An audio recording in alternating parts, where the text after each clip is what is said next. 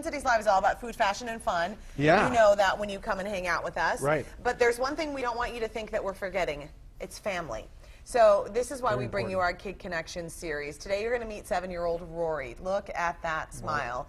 She shared with Twin Cities Live reporter Kelly Hansen why having a mom and dad is so important. And in turn, Kelly was able to surprise her with a very fun trip to the American Girl store.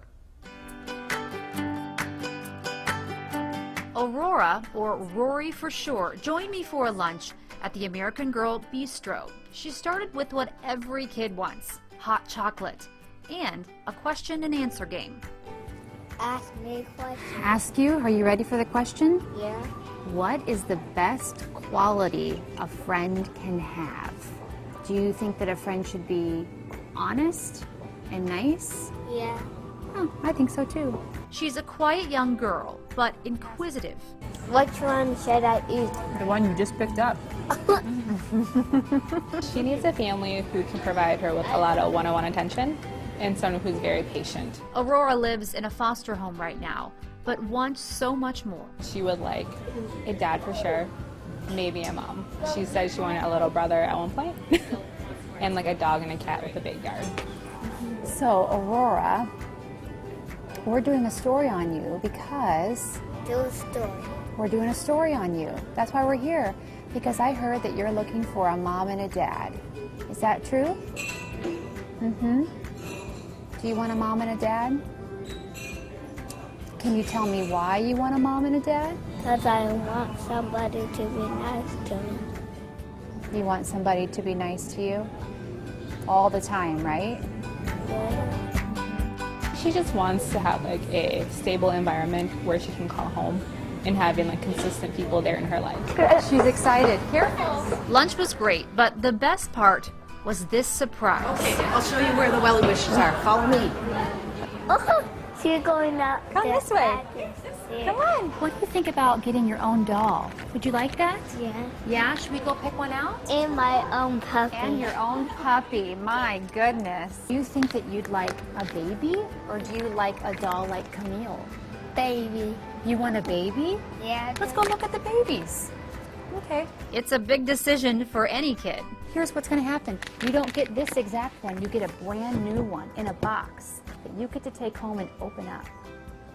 Does that sound okay? Yeah. That sounds great? Okay, Okay, all let's right. go get her. Let's go get her then. That works. Next, the outfit. How about I hold the doll and you can look? Don't let nobody take it. I will hold on to it. You don't worry. I will take care of her. It was a perfect day for this little girl who wants to be loved like she loves. Oh man, Kelly, they're just so sweet, and it's just such a reminder when I see these stories of just the simplicity of what children are looking for from parents, and whether that's applying that to your own children or thinking about how you might be able to open your home to a child. Right. Consistency and someone to be nice. It was a very simple request, and if you saw my face in that video, I was just, you know, you don't know what you're going to hear. Yeah. Right. And so when she said that to me, I thought, that's what we all want. But to hear that from a 7-year-old who doesn't have that, or who hasn't had that consistently, is troubling. So Absolutely. So she's very young. She's one of the youngest kids that we featured. Yes. But you say that she really understands that concept of the mom and the dad, and she understands, or a family of she some understands that, and she does have siblings that she'd like to keep in touch with. I do know that, but I think what's hard for her to understand is that she's in a foster home, and that could change. So that is, I think, kind of a scary thing for her to understand, that she's been there for a year and that could change at any moment. So that's really the struggle for her. But again, that shouldn't stop someone from, you know, from really looking into adopting a school-age child, because that permanency is what they crave. Oh, and then Kelly has stories of when these kids get adopted and even like their weight gain and their height. Oh, they change. Just shoot up. It's amazing, even just how tall they can get when they feel safe. Yeah. We've been talking about these kids for about 2.5 years here on Twin Cities Live, and there is now a greater need for families to adopt school-age When children. we first started doing these stories 2.5 years ago, around 500 children were in the system, school-age kids. Now that number is at nearly 800 Wow. kids here in Minnesota that need that adoptive family immediately. And the numbers break down like this. Approximately 61% are siblings who need to be adopted together. That's very important.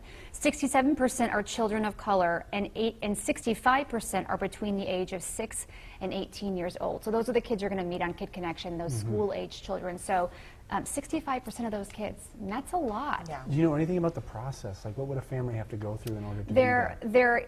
is a lot that the process entails, and it's a lot of paperwork, it's a lot of home visits, but the families that are dedicated to this and that know this is what is meant for their family, I mean, it's kind of a waiting game, but it eventually happens. And the matching process is what's interesting to me, finding that family for the child. It takes some work, but it can be done. Oh, incredible. Thank you so much, Kelly. Big thanks to the American Girl store for giving Rory such a memorable day. And there are several private agencies that are working to place kids just like Rory. You can find all of their contact information on our website. You can go to TwinCitiesLive.com. Sweet Pea. We have 3 American Girl dolls in our house on top of my 4 daughters. So, you know, I know everything about them. Oh, you've been in there. Still to come.